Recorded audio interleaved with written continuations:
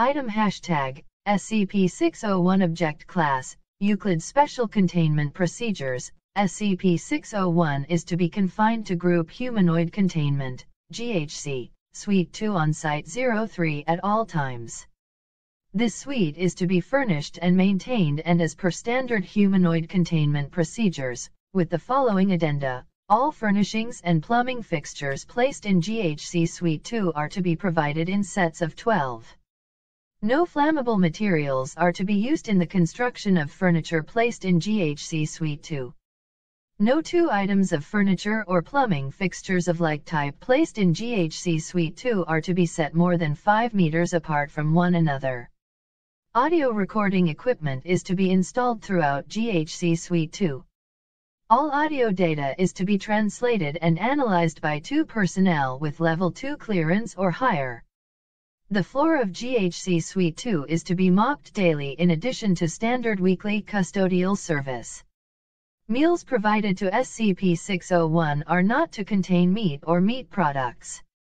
Following the events of Experiment 601-0135, SCP-601 is to remain under 24-hour video surveillance. Should any foreign objects be observed, GHC Suite 2 is to be searched, all foreign objects are to be removed, and any missing items previously issued to SCP-601 are to be replaced. Under no circumstances is entertainment media of any kind to be introduced into GHC Suite 2 except during approved experiments. In the event of the death, of any of the members of SCP-601, one D-Class individual is to be introduced into GHC Suite 2 for each member lost. Description: SCP-601 is a group of 12 adult humans of varying age, gender, and ethnicity. The constituent members of SCP-601 perform all actions and bodily functions in unison inasmuch as is physically and anatomically possible, with no more than 0.15 seconds of delay between any two members of the collective. The source of this synchronization is unclear. No means of relaying nervous system responses between the 12 components of SCP-601 has been observed.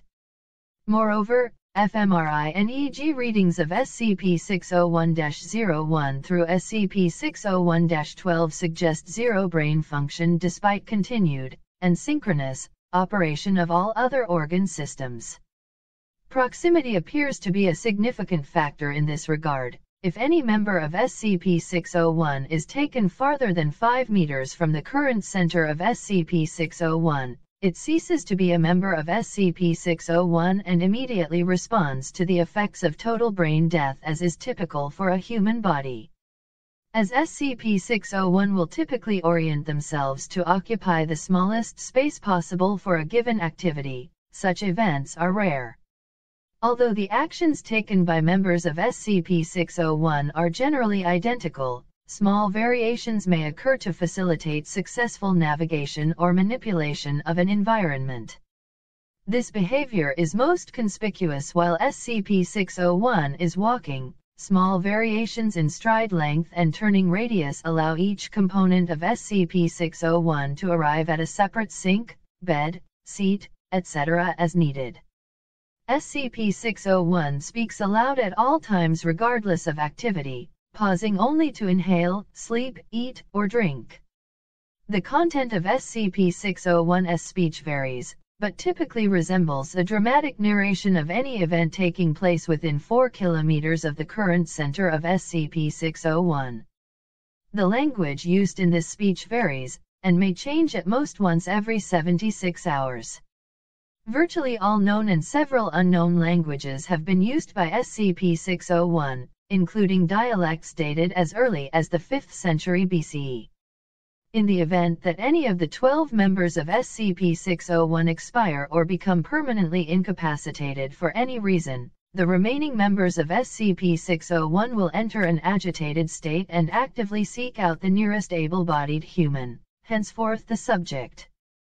SCP-601 will physically restrain the subject with their right hands while placing their left hands on the subject's head, brain stem, solar plexus, left wrist, and right quadriceps.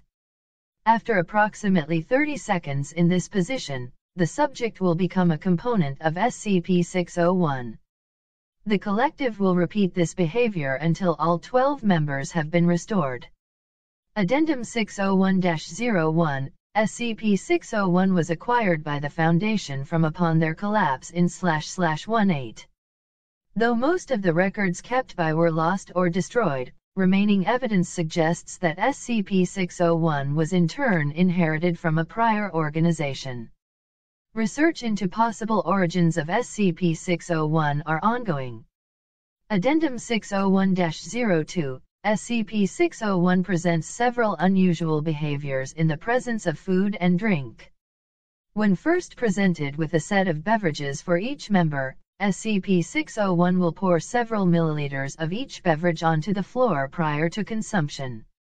Additionally, when presented with beef, lamb, and possibly other forms of meat as part of a meal, SCP-601 will attempt to create an open flame with any available implements, which it will use to incinerate a portion of the meat. Further investigation of the latter behavior is discouraged to avoid injury to SCP-601 and damage to the containment facility. Addendum 601-03, on //197, SCP-601 was presented with a copy of Through the Looking Glass in the course of a regularly scheduled experiment, with no immediate reaction from or effect on the group. However, on the morning following exposure, SCP-601 was found wearing non-regulation clothing. Each member of SCP-601 was dressed in a red costume reminiscent of a chess piece, including heavily stylized wooden masks. The individuals' Foundation-issued uniforms were not found in the containment suite. Audio logs indicate that upon waking that morning, SCP-601's speech consisted of an original description of the events of the novel. Upon the conclusion of this description, normal behavior resumed. Further experimentation with entertainment media requires written consent from the acting director of Site-03.